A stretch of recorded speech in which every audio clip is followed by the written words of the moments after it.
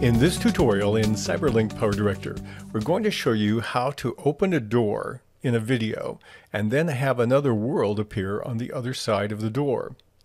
Please look at the following example and then we'll show you how to do this.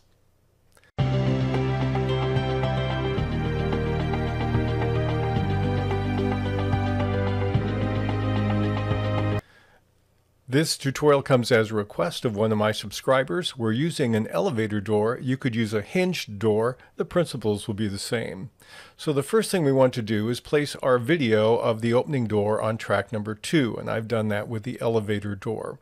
Then on track number 1, we're going to place the clip of the world we want to see when the door opens. So having done that, I'm going to go to track number 2 with my door. Click on the Tools button above the timeline and choose Crop, Zoom, and Pan.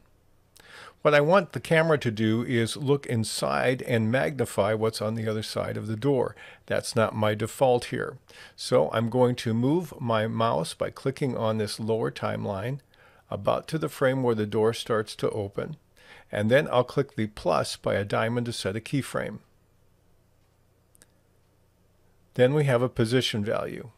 I notice I am about 25 frames into my project. Let's click over here for another one, and on this one I'll click the diamond again below, and then we'll zoom in a little tighter on my elevator.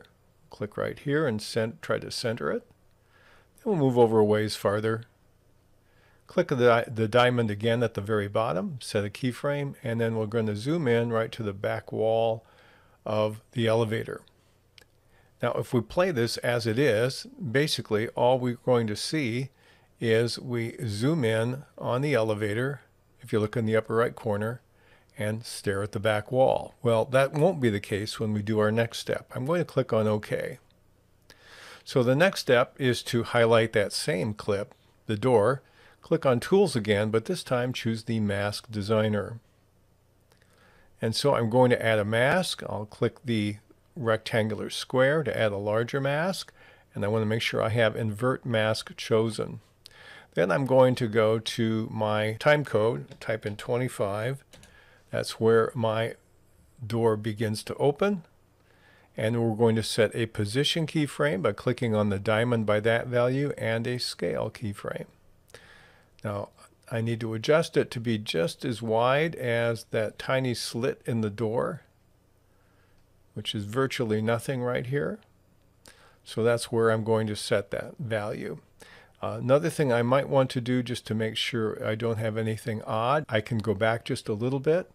I'm going to set an opacity value, and I'm going to make sure my opacity is down to 0. Click on Object Settings, Mask Opacity, turn it to 0. Then I'm going to move over to my first keyframe, and then I'm going to turn it back up to 100%. Okay, now I'm going to move over a ways when the door is open farther, and it looks like I'm going to need to change this to match where the edges of the door are. All I do is slide over. Again, on a hinged door, you do the same technique in a slightly different way. Then we'll move over farther, and it looks like on this frame it's pretty much wide open on both sides. Yes, it is. Okay, so that's taken care of. So then what I do is I practice my cut in half. I go 50% between the keyframes to make minor adjustments. And we'll see where it should be here. There's the left side, right there. And then we adjust the right side accordingly.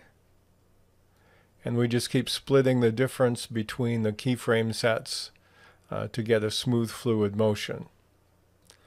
Now in this tutorial, we're not going to finesse the whole thing, but we're just showing you a little bit about how to do it to make it so it doesn't look too rough.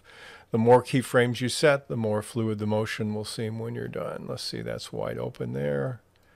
And over here, yeah, it's wide open, so I don't need to set any more on that part. I probably should set one about here. And there's the left side of the door, and over here is the right side. Okay, so I'll click on OK when I'm done.